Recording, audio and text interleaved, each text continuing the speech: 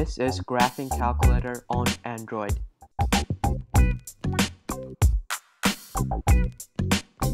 So right now I'm taking pre-calculus.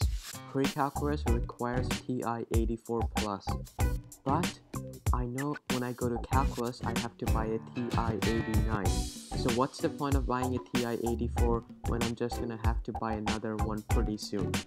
So that's why I downloaded this app, which is called Edimax.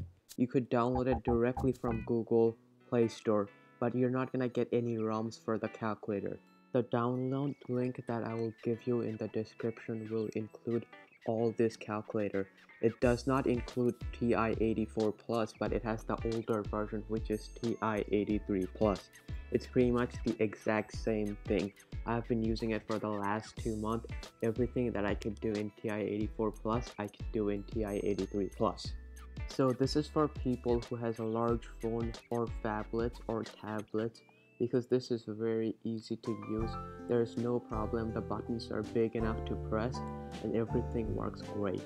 First, go to Google Play Store and download Edimax. First, click on the link provided and download all the ROMs. Next, extract the file by using WinRAR or 7-zip. After the extraction, the software should create a new folder which will include all the ROM. The last step is to copy all the ROMs and paste it on the download folder of your device. So now let's try out a few things. Let's clear out the RAMs by doing the same process as any graphing calculator. Second plus 712. Let's do a graph. So 5x plus 2. Hit the graph button.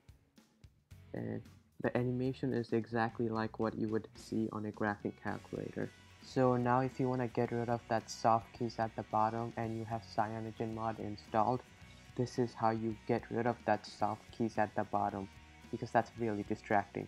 So you go to settings, press system, and then the expanded desktop and hit the middle button.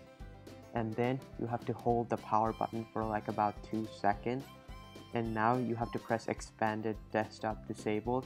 So now it will get rid of the soft keys at the bottom, which will make it much easier to access stuff without clicking the button at the bottom.